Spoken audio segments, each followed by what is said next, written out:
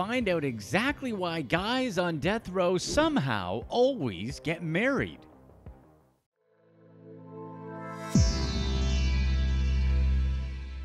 Where's an unexpected place to find love? Yeah, that's right, prison. If we were on death row, one of the last things on our mind would be love. But inmates getting married actually happens way more often than you expect. There's actually a word and a condition for having an attraction to someone that's committed a crime. It's called hybristophilia. The term is derived from the ancient Greek words hubrizin and philo. Hubrizin means to commit an outrage against someone, and philo means having a strong affinity or preference for. It's also known as Bonnie and Clyde syndrome. This is the most likely reason why someone like Ted Bundy ended up getting married and becoming a father after getting into prison. Or why both of the Menendez brothers are currently married despite being in prison for almost 30 years. But why?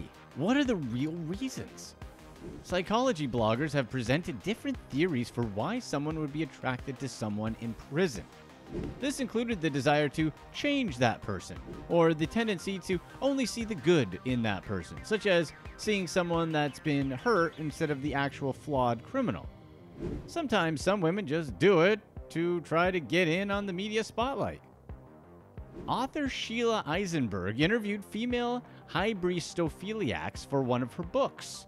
What she found out was quite interesting. A lot of the women were doing it for the fantasy element of it all.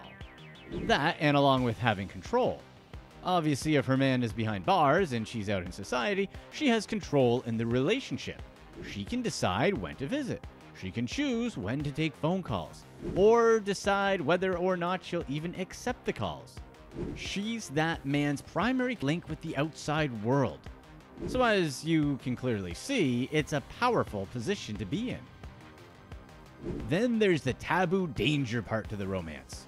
Obviously, there's still a danger to it when the person they're with could just snap at any moment. And there's the hyper-masculine aggressive part that's appealing to some women. That's according to Dr. Michael Aaron, an NYC-based therapist. So, do men get these same feelings too? While the vast majority is women, some guys can have the same feelings for women in prison as well. According to Aaron, these guys may also be attracted to the thrill and emotional intensity women on death row stir up. But it's nowhere as many as their women counterparts, just for the simple fact that there are way fewer women locked up. Basically, it sounds like these women are attracted to guys who are a bit primal. They're into going against social standards. There's just something for them going against the normal, polite, and groomed ways society expects. Women that have been interviewed admitted that they never actually want to be in real danger. They're essentially just wanting to play out a fantasy that's in their head.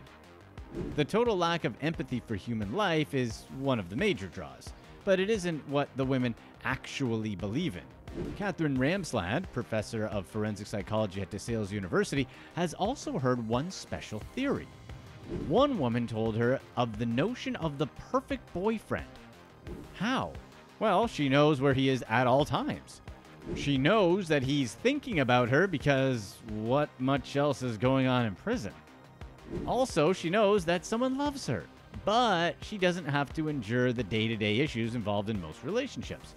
There's no laundry to do, no cooking for him, and no accountability to him. Apparently, she can keep the fantasy charged up for a long time.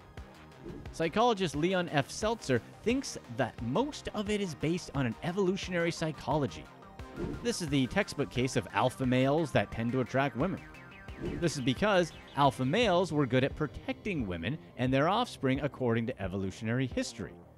He says the women may consciously realize that it's actually dumb to date someone that's a serious criminal, but they're attracted to them anyways. Basically, the hindbrain takes over. This is essentially the extreme version of why women don't quote-unquote want to date nice guys.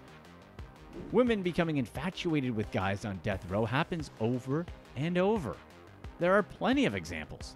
Carol Ann Boone, for example, married Ted Bundy and has his child. Richard Ramirez married magazine editor Doreen Leoy while in prison. And probably the most famous example is Charles Manson. He was granted a marriage license in 2014 to marry Afton Elaine Burton. She had been visiting him for the previous 9 years. The two never ended up swapping vows before Manson passed in November of 2017 at the age of 83.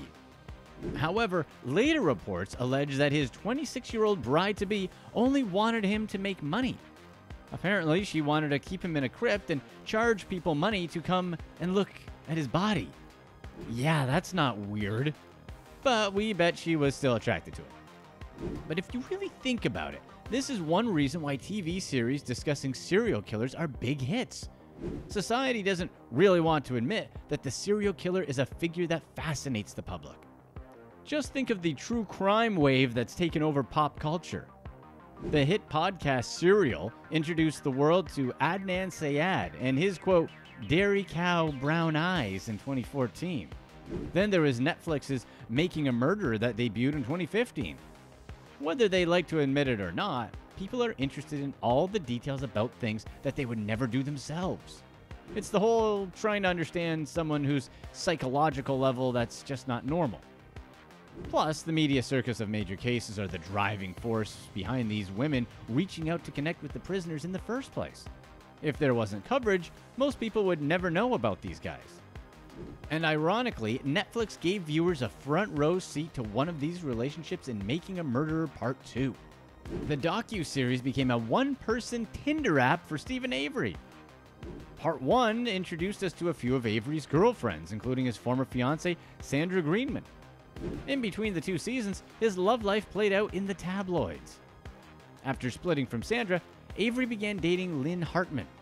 She began writing to Avery in prison to, quote, offer some kind of support, as she explained during her brief appearance in Part 2.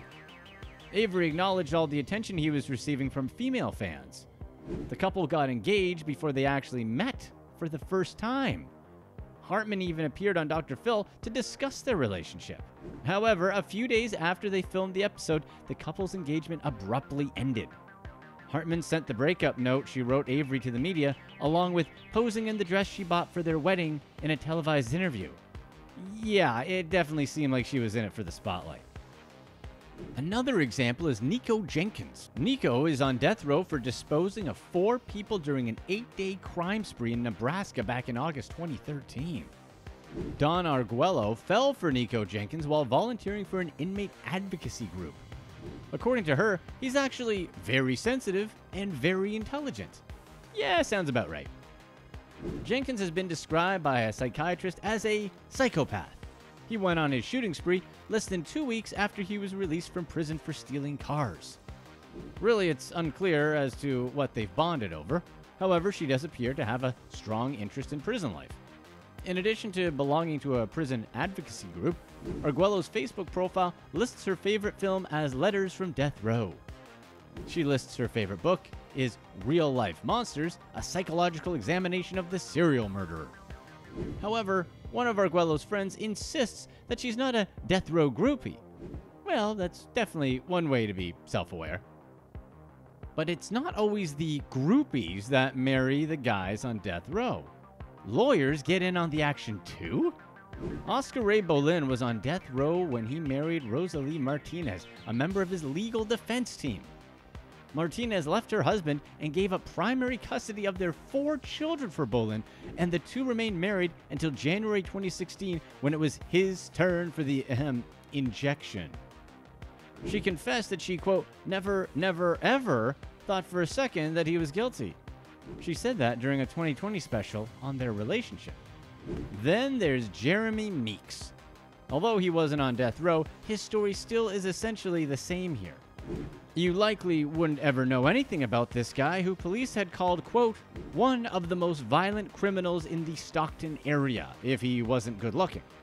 But his mugshot went viral after the Stockton Police Department posted it on their Facebook, and he was on a lot of people's radar. After he served a couple of years in prison, he became a prominent model and ended up working for several well-known brands such as Philip Plein and Tommy Hilfiger. The best part? He went on to date a billionaire's daughter, Chloe Green, and she had a kid with him. All this from one mugshot going viral. Crime definitely pays for some people. Watch this next video to learn all about how this guy scammed almost $40 million.